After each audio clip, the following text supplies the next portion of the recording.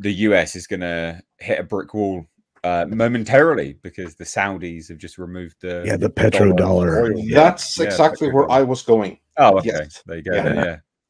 So that's going to fast, but then the UK is going to be in decline along with it because we're so closely tied to the dollar in a lot of instances. So we're all screwed basically at that point. That's all I wanted to add to it, really. The entire Western world is, because this is something that I look forward to you guys covering over at the Lotus Eaters. But yeah, the petrodollar is no more.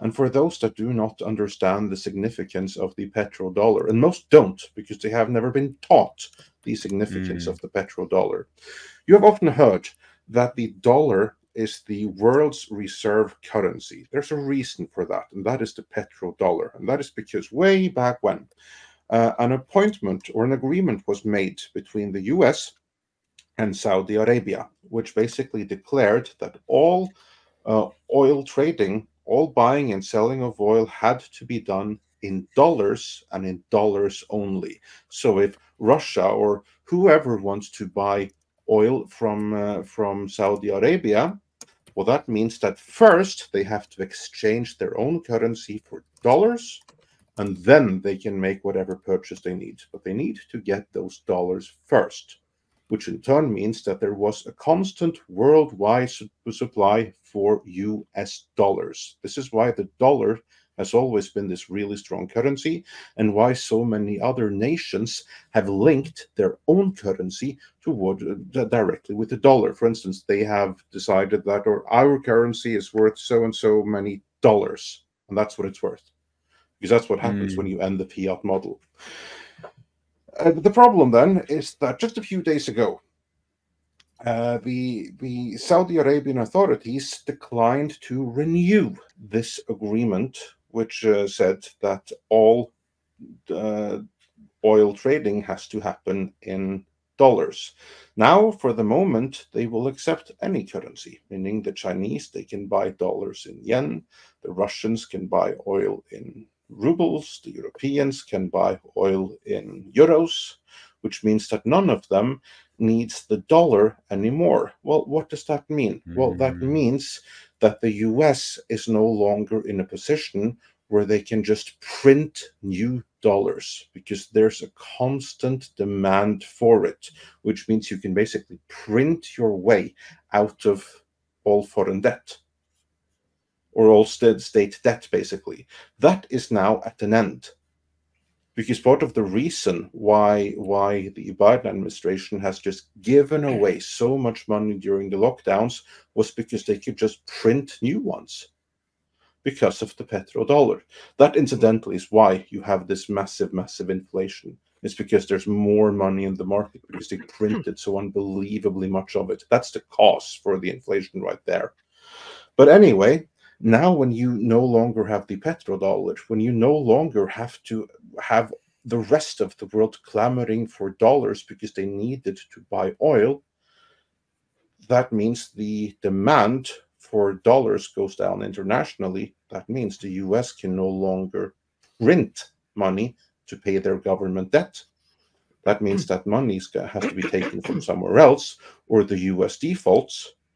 And that's going to be very, very ugly. And that is only going to bring about the situation that you described, Bo, much, much faster. You described it as if this is going to happen in a century. Without the petrodollar, it's going to happen in years. It's going to be in our lifetime. Sure. No, I wouldn't be surprised if it happens very quickly. It might even happen during Trump's next presidency. Another thing is, we live in pardon me, a much more quickened age.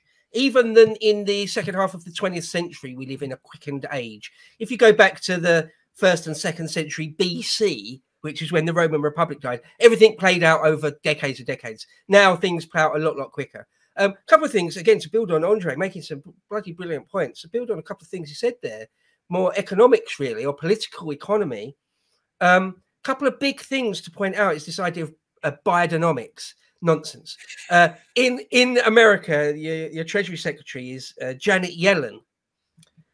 Janet the Felon Yellen. She is absolutely incompetent, and if I had to put money on it, not working in the interests of the United States. I would put it as starkly as that. The United States national debt at the moment is, I think it's 33, 34 or 35 trillion dollars. Yeah. Okay. Now that and is it's growing. It hasn't stopped. That's I think the really bad thing. Oh yeah. Oh, it's accelerating. No, it's accelerating. Yeah. Now, if anyone might think, well, that's a terribly big number, but you know that's what national debts are like, and they've got forever to pay it back, right?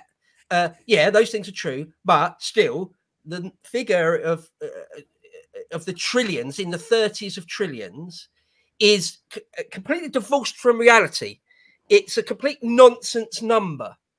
It's sort of a crazy thing. And a couple of things happened in the last 6 months or so. One, which happened just the other day, was that Saudi went off the petrodollar. That's absolutely giant. The fact that the whole world's media isn't jumping up and down and going mad about that. The fact that there's not some sort of political crisis at the Treasury and the White House about this, and the Fed mad. About 6 months ago, or maybe it was a bit more anyway, in that ballpark. A lot of the biggest financial ratings companies, there's companies like Fitch, and I can't remember some of the others, but they're companies that rate whole countries and giant banks and giant companies, and they give them if you're at the very best, i.e. if you've got liquid money and you're good to borrow and lend, you get a AAA rating, right? Anything other than a AAA rating means that there's question marks over whether you might go bankrupt quite soon. Okay, so the United States as an economy has always been AAA. Absolutely, of course, no question. Well, it was downgraded, but Moody and Paws, I can't remember what it is. I was never really into sort of the knowing much about the ratings companies, but they downgraded the United States from AAA. And Janet Yellen was asked about this, and she said, "Oh, it's no big deal. Don't worry about it. It's no big deal." It is an absolutely gigantic deal. It absolutely is, as is this petrodollar thing. It's the first cracks, real sort of undeniable cracks in the beer moth, the unassailable beer moth that was the economy of the United States. Yeah. No, it's now built on a house of cards, or the foundations of it, i.e. their national debt, is crumbling sand now. And people may know, if you pay any attention to the news, that every now and again, every 6 months or so, or every year or so, it comes up in Congress, and it's a big part of American politics. They have to keep increasing the so-called debt ceiling. That is the amount that even the Fed will allow, the Federal Reserve will allow the federal government to keep borrowing or to keep printing. And the government have to keep raising this quote unquote ceiling in order to not default, as Andre says. Can we take a moment just to explain what that is? If we put that into the perspective of you as an individual, what the U.S. Senate constantly raising the debt ceiling means, that's the equivalent of you having a credit card and you have maxed it out. It's a big freaking problem. But rather than reducing how much you are overdue on your credit card, you just increase the amount which you can overdraft it. So it's basically just increasing your overdraft capacity more and more and more. Sorry, not your overdraft capacity, but basically how much you are allowed to overdraft, so that your deficit on your credit card becomes bigger and bigger and bigger and bigger, and you just push off the day that the bill is due. Okay, fine, I am now thousands of pounds or dollars overdue. It's fine, I'll just lift it another 500 and worry about when the bill comes later. But eventually that bill is going to come. And that's kind of like what they're doing. And, well, you raised a very interesting point here. Like, I shared Jimmy Dore talking about this on X in frustration. Like, I generally don't do politics, but just in frustration, like, why is no one talking about this? Because this, for all of us in the Western world, what just happened? And I saw someone ask about it. When did this happen? Days ago, like this week. What just happened was the financial equivalent of 9/11 times 100. This is worse than the finance crisis. This is worse than the lockdowns. This is worse than anything. This is the single largest economic shock of our lifetimes. And no one is talking about it. And that's because it's not going to be felt for some time. Now, gentlemen, I have some of my own thoughts on why this isn't being covered by any of the financial trades that should be in complete panic mode over this. Why aren't they talking about it? What do you think? Well, because they're a cabal that are currently making money out of the status quo. And when the whole house of cards collapses, that they'll be out of pocket, or rather their cash cow will have died. So all they want to do is keep it going, keep milking it for as long as they possibly can, even if that's only a few months or a few years. That's what it is. It's a cabal. Yeah, you're absolutely right, Andre. It's a massive, massive, massive thing. One of the biggest things in our lifetimes. When I saw that Saudi had come off the petrodollar, I was like, okay, well, I wonder what all the sort of what the Financial Times is going to say, what all the sort of so-called, what the sort of allegedly highbrow broadsheet newspapers are going to say, what you like financial themed YouTubers are going to say. Nothing, hardly anything about it from anyone. And that just screams absolute denial. That just like, you know, putting your fingers in your ears, la la la la la. That didn't just happen. That did not just happen.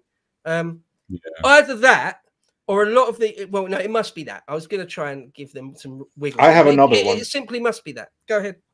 What I think, Mr. H, do you have any thoughts on why they haven't said anything? Why the people haven't been informed? Well, I mean, I think there's an air of ignorance about a lot of things in this day and age, for sure. It's definitely a big one. Yeah, but I also think that there's a certain element of a general conspiracy as well. You know, the bigger ones, for starters, like you talk about a cabal wanting to, you know, ride a wave into as much profit as possible. I mean, it's just a conspiracy, isn't it? It's a joint conspiracy. It's essentially, you know, backroom handshakes going, yeah, we probably won't talk about this for a while. No, cool. Did we make this much money? Yeah, that's good. Yeah, cool. Because if one person starts talking about it, everyone has to start talking about it. So there must be an element of a conspiracy amongst all of the big sort of papers not to cover it from that perspective, anyway. Yeah. And then a large portion of ignorance. No one's a journalist anymore. No one does actual. Oh, absolutely. And to be clear, for anyone wondering, well, how does this affect me? Oh, it's going to. This is going to affect anyone that is a regular recipient of a paycheck. So anyone that's working a 9 to 5, this is going to affect you. Maybe not now, maybe not tomorrow, maybe not next week, but in 6 months, you're going to start feeling the effects. You're going to start feeling this right around the time when the new president comes into office, whoever that may be. I think that's part of it. First and foremost, most people who aren't educated or haven't done their own research to understand the petrodollar, they have no idea what it is, and they have no idea the impact of what just happened. Which means there's no reason to write about this, because then first you have to educate people on what the hell is the petrodollar and what does it mean to you that it's no longer a thing. So that's the first thing. That's difficult for journalists. The other is that most news media is corporate. The only ones who are even starting to talk about it are the independent ones. But there you have the same problem. They don't understand the petrodollar, because you either have to be an economist or you have to done your particular research. And this is the kind of thing you don't do your research on before you have to do your research on. And this happened only a few days ago. Your Tucker Carlsons and stuff like that, they're not aware of this yet. They have to have time to find out, then do their research. Then they're going to be like, oh, shit. And that's when they are going to start doing it. The mainstream media, though, they're not going to touch it. And I think, because here you have the perfect weapon to use against Trump in case they're not able to block him from taking back the White House. Because what this means right here, he now can't fix the US economy. The US economy right now, as of this moment, is unfixable. All the stuff that Trump did before, when he was in office from 2016 to 2020, that won't work anymore, because all of that relied on the petrodollar.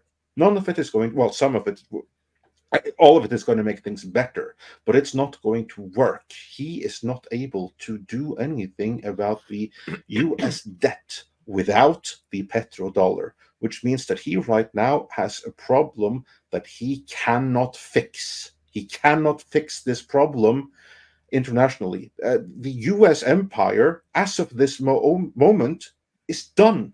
It's over. The only way this can be restored is if Trump is able to convince the Saudis to return to the petrodollar. Now, of course, that's a much bigger deal, because one thing would just to be renewing it, right? But now it's a matter of altering whatever they have got going with BRICS and return to the petrodollar instead. If anyone can do that, it's Trump. But really, that's the only way to fix the US economy. He now has a bigger deal, a much bigger issue to deal with the petrodollar. And maybe that can't be done. And if that can't be done, the US economy can't be fixed. That's not his fault. That's something that happened on Biden's watch. But the media, they're not going to be honest about that. They're just going to say, things aren't getting better. Everything is getting worse now. Say, for instance, 2 years in the future. Say, Trump has been in president for 2 years and the economy hasn't gone better. On the contrary, everything has still gone to hell. US has defaulted. Now you have to cut all of these social services, blah, blah, blah, because you have no choice. And they're going to blame Trump for a situation that he didn't create and is kind of a powerless victim in. And then his fan base are going to lose support because he did it before, but now he suddenly can't do it again. I think that's the bigger game of no mainstream media saying anything about this, because now they have something to use against Trump next time there's an election, which would be 2026, because then you have the midterm election. Now you have the perfect weapon that he didn't fix the economy. And it's the economy stupid. And the economy is now broken and unfixable. But if people don't know that and they don't know how, it can be weaponized. Yeah. Play ignorant to that's just my speculation. But I would be surprised if there wasn't something to that. I agree with that, as well as a combination of profiteering for sure as well. Off of and to be clear, if you know, I mean, the people who are in power right now, they're going to be so filthy rich on this. If you know, if you are already above a critical mass, there is so much money to be had on the collapse of the US. You just have to know how. I mean, that's how Soros made his fortune, making countries and economies collapse and then betting against them. All you have to do is do that, and you're sorted. You're going to triple your fortune, but you have to know, and you have to be above the critical mass where you can do it. Most people can't do that. They'll be hapless victims. You need a lump sum to begin with. Yeah, I think Andre's really probably quite right about a lot of what he said there concerning the seeming silence. It's lies by omission. That's what the corporate mainstream media does best. That's what Tiggers do best. Lies by omission. That's what they're most practicing. That they just don't tell you about a thing. It's quite simple, really. I mean, where's Jim Cramer? Where's CNBC's Jim Cramer on all this? Oh, not Dickie Bird. Not a word.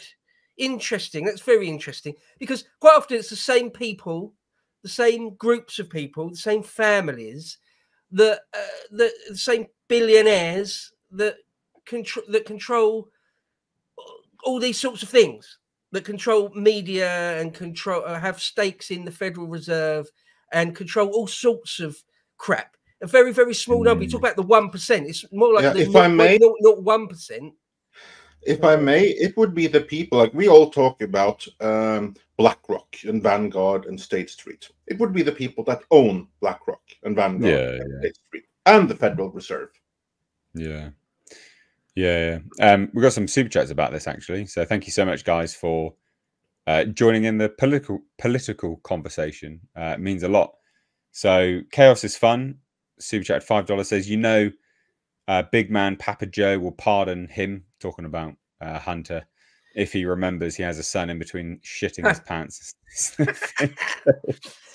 Just on that real quick, Sleepy Joe did say he wouldn't pardon Hunter, but bollocks. Bollocks, yeah. Loads and loads of presidents have said they won't pardon whoever, XYZ, and then on literally their last day in office, they pardon all their friends. He ain't remembering what he had for breakfast, mate. Right, Come yeah, on. you can even remember.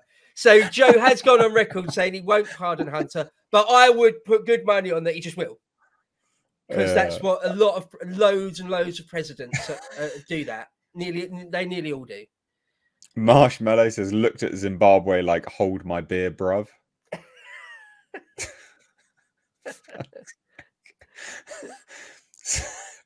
Sutton Creek Production says, when a civilization collapses, corruption is usually to blame, except in cases of natural disaster, volcanoes, asteroids, earthquakes, etc. Yeah, true. Corruption's a big part of it. Marshmallow says, it's all one big club and you ain't in it. George Carlin. Yeah. Can't argue in that big club, even it's actually a pretty small club. So yeah, right. And like Trump's not in it, right? Trump's not in that club. Yeah. Well, he got kicked out of it. He betrayed it. That's why they hate him, because he's a betrayer to his people, which was that club. Kalichioki, super chat $2 says, why for years now have we been so reliant on oil? Why haven't we found a different source of energy? One preferably found locally in the US. Why do we have to rely on Saudi Arabia? Would a siege on Saudi Arabia possibly turn things around? Well, you guys have got your own oil as well, though. But the United States and Canada have got gigantic reserves of crude oil. You just don't collect them. Yeah. The US has massive oil reserves. The only one that doesn't have that is actually Europe. Europe doesn't have oil or gas reserves, apart from some areas. The moment you get to Ukraine, to Russia, then there's a ton. In Norway, there's a ton. But not mainland Europe, ain't nothing there. But the US has loads. There is just a matter of will to dig it out of the ground. As for alternatives, there are alternatives. It's nuclear. And nuclear you can even make better by investing in thorium. Beyond that, you really don't have anything, because there you are limited by what we have been able to figure out in physics and in chemistry. And that's as far as we have gone. It could be that there are other ways to create energy and do the same stuff that you can do with oil and gas right now. But if there are, we haven't been able to figure it out.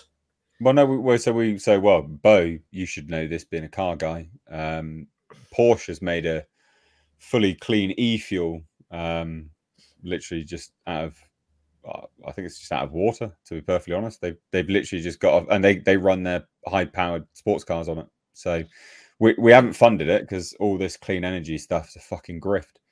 We're trying to push for electric cars when you can literally have an internal combustion engine, fully renewable. Yeah, you can separate water into hydrogen and oxygen and use the hydrogen as a fuel. Yeah.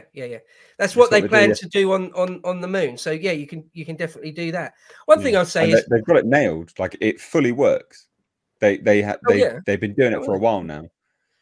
I know a little bit really about oil, the oil industry, and all sorts of things. Not just from sort of 20th century history, but I used to work for an oil commodities trading firm. Now, I wasn't a trader. I do have to say that straight off the bat.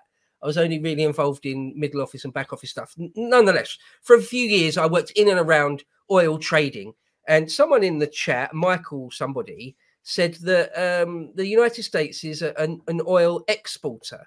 So just to build on that slightly, they both import and export oil, and have always, or for a long, long time. It's whether you're sort of a net importer or a net exporter. So under Trump, they became completely self-sufficient. They became a net exporter of oil. In other words, they've got enough of their own for their own domestic consumption, and we've got excess which can sell to the world. So even though right now today America does still export millions of barrels of oil every single day, they're a net importer. Net, that's the key thing. Why would you So, do that? but yeah, so Trump put them in a I place can explain that. where okay, just let me finish real quick. Trump put them in a place where they were a net exporter, and the Biden administration, hopefully Andre will give us more detail in a sec. The Biden administration have made political decisions to make that not the case anymore. Andre. It's kind of parallel to what is going on in the Norwegian electricity market. Because just to say what's going on in my country, which frustrates me no end. Because we are powered by, I'm going somewhere with this.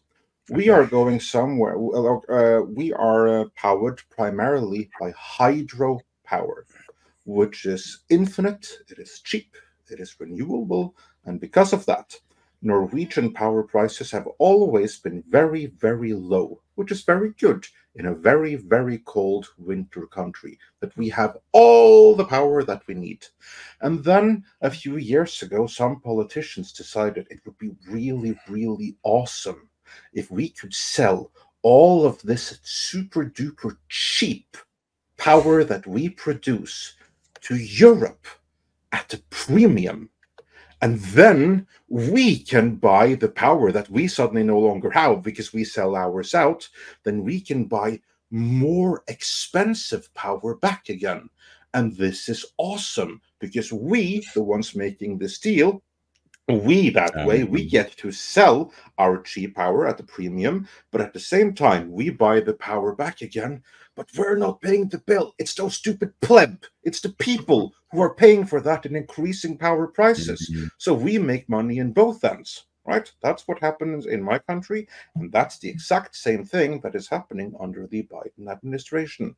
They take out slightly less oil to appease the squad and all of the other green crazies in their own party. So they take out less oil out and gas out of the ground. But what they do have, they sell. And they sell it at a premium. But then now you don't have enough for your own consumption. So now you have to buy. Now you have to buy from Iran. You have to buy from Saudi Arabia. This is more expensive, but that's perfectly okay because you, the government, you do not pay that price. That you'll push on to the people. That is why suddenly gas is so much more expensive. This is how Trump was able to predict to all you Americans watching how your fuel prices were going to go up so and so much per gallon, because he knew exactly what was going to happen. Biden doesn't produce enough to do it to make the gas locally, which means that he has to import it, and the price for that is pushed straight on to you, the consumer. So the U.S., no, not the U.S. as a nation, but the private companies that sell the oil, they then earn money from selling it. So that's more beneficial to them. It's much, much better for them to sell that at a premium abroad than to sell it inside the US for fuel and stuff like that that you need. So they would much rather sell it abroad and then have the people buy their own oil, or rather pay for the oil that has to be imported. That's how that works. So the thing to keep in mind here is that even if at the superficial glance, the nation is the one that is suddenly selling its own stuff and buying it more expensive back again, it's a matter of who gets to be left with the cash there and who is the one ultimately paying for it. And in all cases, it's the people that ends up paying for it. But then you have corrupt officials that can enrich themselves in the process, and that's why you have these policies. I mean, that's what the entire green movement is all about. It's using gullible fools as foot soldiers, but meanwhile, you have the fat cats that enrich themselves in both ends, at the expense of the regular people, who are the ones that suffer a worse infrastructure and worse services that they have to pay much, much more money for. And all of that money ultimately goes to fund the fat cats. That's what's going on. Well, yeah, an exercise in wealth transfer. Yeah, exactly. Correct. Yeah.